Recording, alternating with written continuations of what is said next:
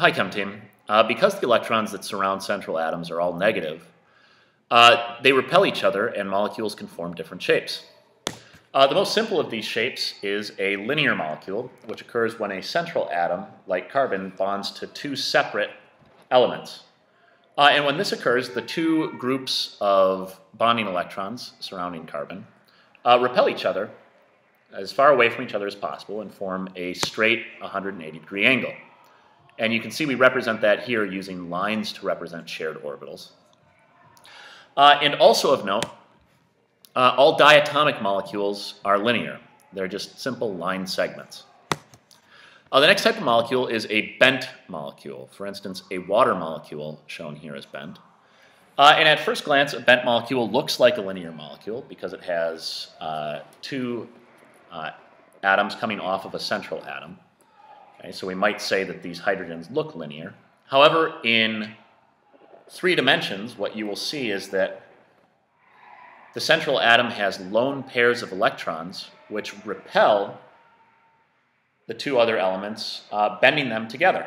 And if we tried to unbend them, the lone pairs of electrons would repel them back. So we'll show that here. Now to represent this shape on 2 dimensions of paper, you'll notice that we can use a dashed line to show these valence electrons that are moving away from us. And we can use a triangle to show these two electrons that are jutting out toward us, this lone pair moving toward us.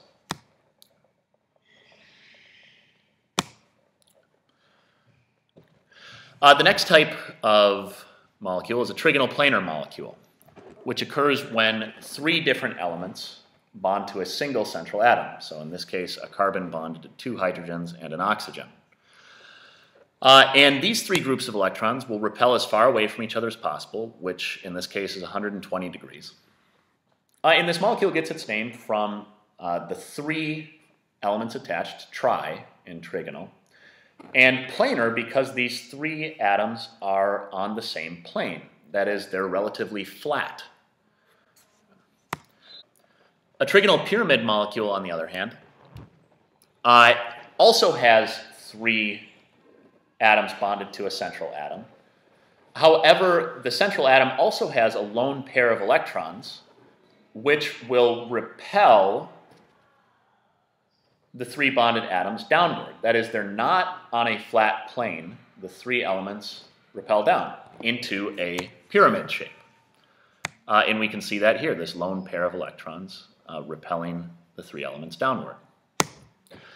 And the last shape is a tetrahedral molecule, which occurs when a central atom is bonded to 4 different elements. Tetrahedral molecules get their name from the root tetra, which means 4.